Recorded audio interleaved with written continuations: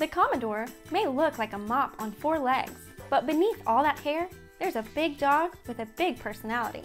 Originally bred to guard livestock, a job he still excels at, the Komondor is intelligent, independent, and highly protective. In fact, he enjoys nothing more than watching over his family. Komondor puppies take a long time to reach maturity, generally 3 years or so, but when they do, they have calm, devoted personalities. They're intelligent, independent, and fiercely protective, willing to rise to the challenge of defending home and family. Komondors need to be socialized from an early age to different people and environments. The Komondor has a wonderfully unique coat. During puppyhood, he has soft curls that grow heavy as he matures, developing into long, felt-like cords that resemble the strands of a mop. Want to know more about this unique dog breed?